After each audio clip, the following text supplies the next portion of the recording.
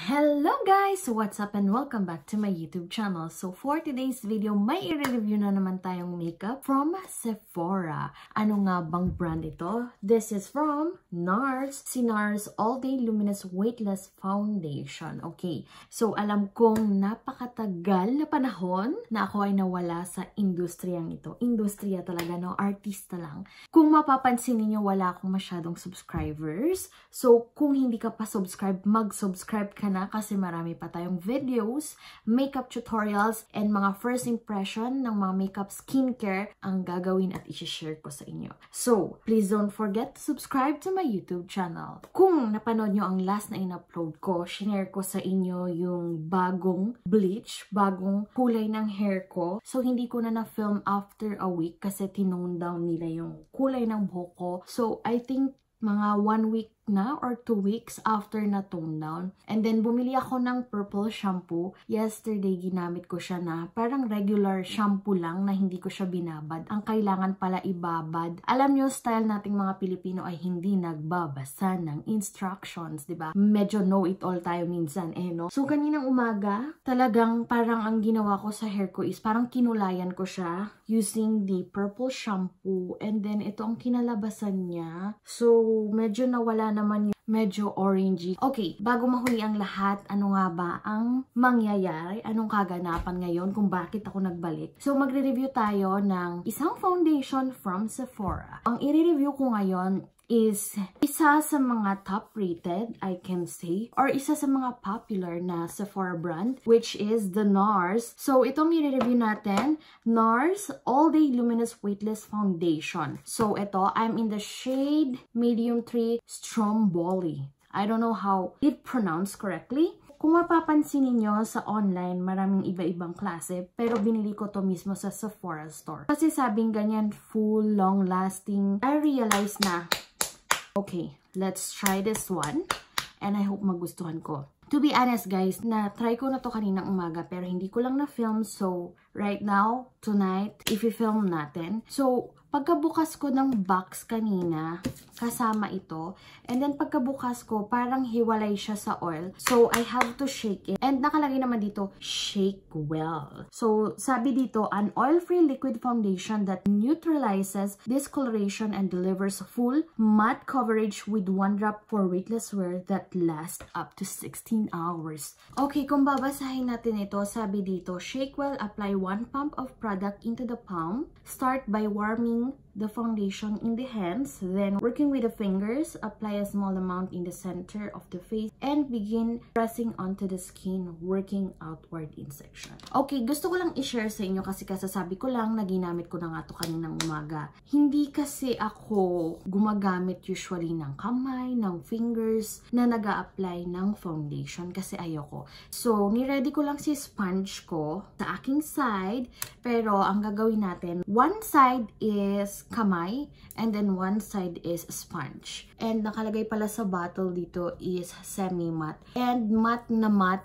yung kanyang lalagyan. Sorry sa aking nail, sana sira na. Kasi nung may celebration, cook tayo. So, na-crack. Linis-linis yan. So, ito yung latest mga 2 weeks ago na nails ko. So, chrome siya na parang rose gold. Okay, first, may binili ako kasi love na love ni Jeffree Star to. Si Glow Recipe Watermelon Glow Ultra Fine Mist. Talagang fine na fine siya, girl. Akala ko reddish yung top niya. Pink pa lang. Ang pag-spray ko nito, 1, 2, 3, 4, 5. I don't think na I need to work it out na painitin siguro yung ibig niyang sabihin sa instruction. So, ano na, ate girl, full coverage siya. And habang biniblend ko siya ngayon, soft naman siya, lightweight, hindi siya yung thick yung consistency. Pero I think para i-finalize ito, use a damp sponge kasi yung fingers mo parang may fingerprint. So, half ng face, orangey siya, pero nagmamatch naman siya sa kulay ng leg ko. Yun kasi yung inaano ko, lalo mainit ngayon. Then, dab na natin. Kasi parang ang pangit na din na drag mo siya ng ganyan. So, gamitin natin yung puwetan niya. Dab. Full coverage. Pero yung instruction niya na gamitin ang kamay, hindi ko bet. That's the one side. Natanggal nga yung discoloration ng face ko. Ngayon, gagamit tayo ng sponge. Same sponge from NYX. Ipapump ko siya sa back of my hand. 2 to 3 pumps. Kasi na-try ko na nga kaninang umaga, hindi masyadong full coverage kapag kwan. Pero yun kasi dinirekta ko sa mukha ko. This time, ganito tayo. Hindi pala ako nag-primer, guys. Ito lang ang ginamit ko.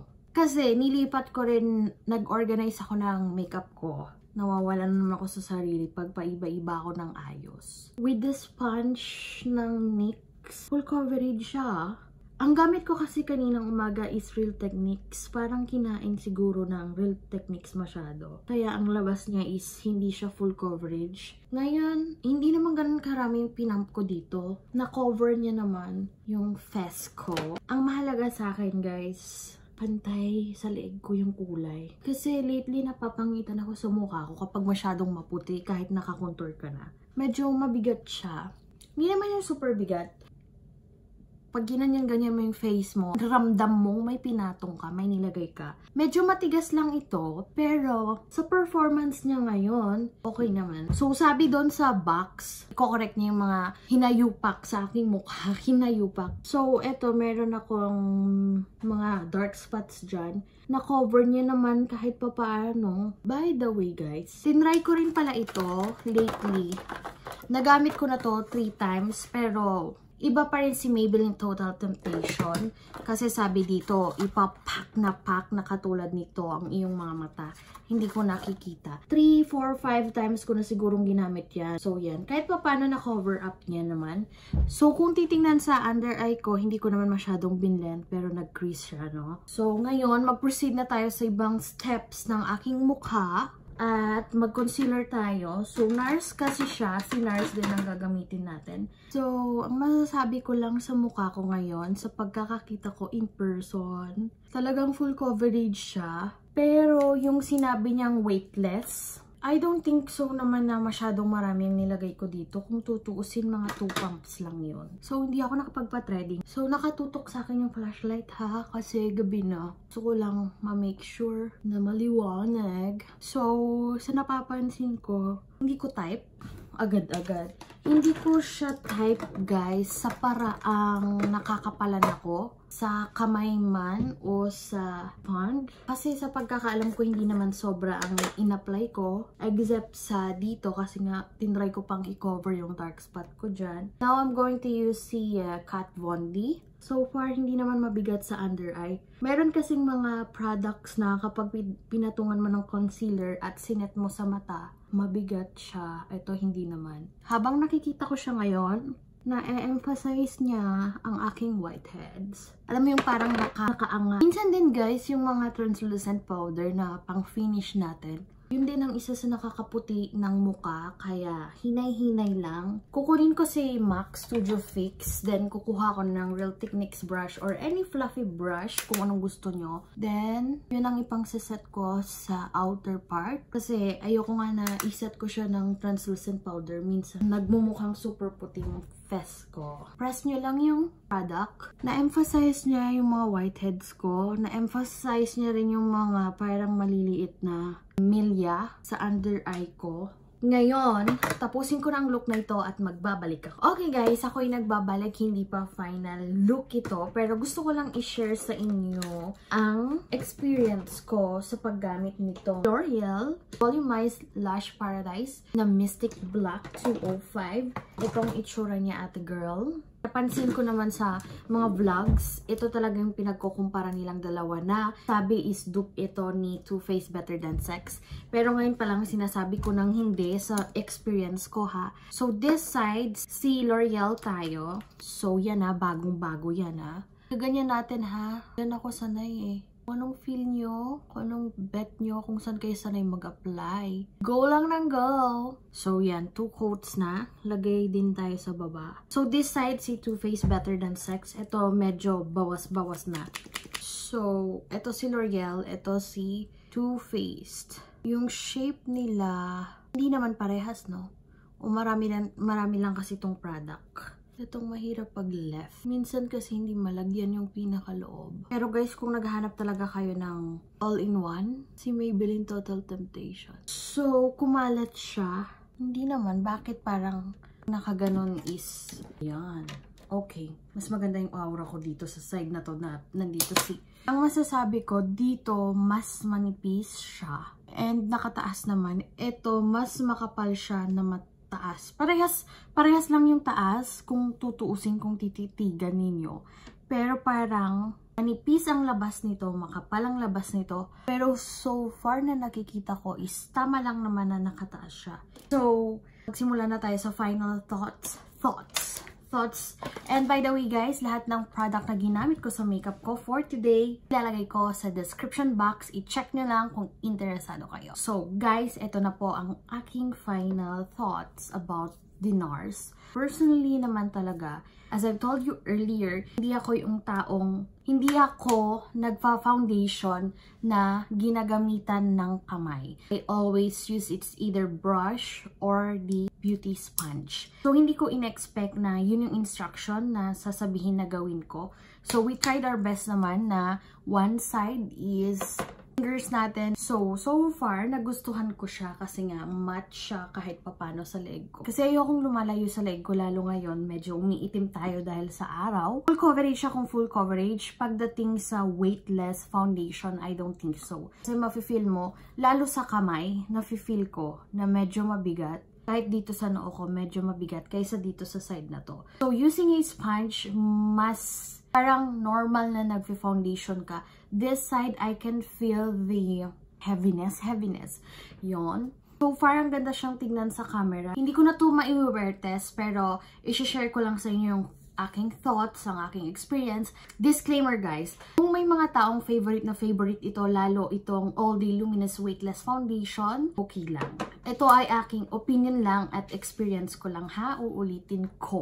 Nakikita ko yung marami kong whiteheads. Talagang kitang-kita dito ate girl. Pati yung sa under eye ko. And makikita mo talagang makapal siya, lalo pag malapitan. Kunwari bineso-beso ka ng kasama mo. Medyo may lagkit pa. Hindi naman yung super lagkit, no? Pero so far, okay naman siya, maganda siya. Yun lang masasabi ko.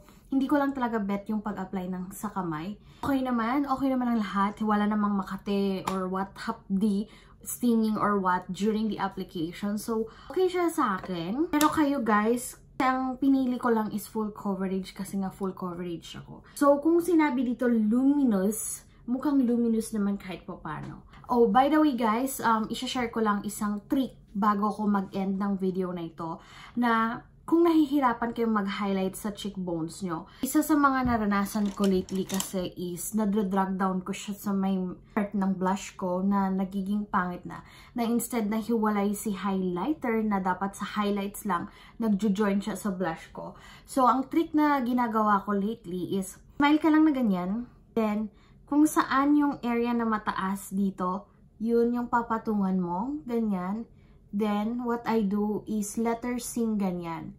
Hindi as in kailangan perfect na manggagaling dito sa brow bone. As long as maganyan ko and maganyan ko. Smile, then ganyan. Kasi ang tendency before, I just do my makeup na ganyan, then I just do like that. Pero nung napansin kong na-drag down ko, gumaganyan na ako. Hindi naman todo smile guys. Ganyan ka lang para ma-detect mo lang yung really high points ng face mo. Para hindi babagsak yung highlighter mo. Guys, ayan na. That's my final thoughts, opinion about this based on my experience. Okay guys, so I hope you enjoyed this video. Don't forget to like, comment down below, and share this video to your families and friends. And I hope to see you on my next one. Bye! Mwah!